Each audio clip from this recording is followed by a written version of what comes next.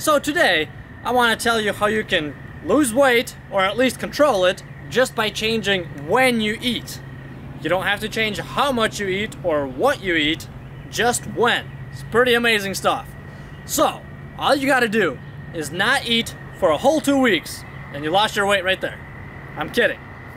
So let me tell you a little story about my brother-in-law, who was about 230 pounds, a little bit more on the chubby side. I'll tell you his daily routine. So in the morning, he would wake up, he'd be in a rush, getting ready to work. All he would have is coffee for breakfast. Then he would go to work for a little.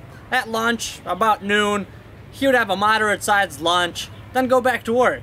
At 6 o'clock, he would come home and eat a massive dinner with steak and everything. And usually, he would go to sleep about 11 or 12 o'clock, so by about 10 o'clock, he would get hungry again, so he would go downstairs and, eat whatever the leftovers were, or some ice cream or whatever. And that was his daily routine. He would do that all the time. So, how did he lose the 30 pounds in 1 month? Let me tell you. What he did was change around his routine, like I said, when he ate. And he lost 30 pounds in 1 month. Very simple. So in the morning, he would wake up and have a big breakfast. He said that was kind of hard to do at first because he wasn't used to eating breakfast in the morning.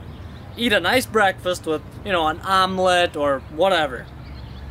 And then, about 2-3 hours down the road, he would have a snack. Like a smoothie if you can. At lunchtime, he would have the same kind of lunch, just a moderate lunch. And then when he would come home at about 6 o'clock, he would eat a light dinner. So more on like the vegetarian side, just like a salad and maybe a little bit of pasta. That's it. And then after 6 o'clock, he would not eat anymore. So the biggest thing he changed was eating breakfast and not eating after 6 o'clock. You can only drink water. He did that for a month and lost 30 pounds. Incredible, right?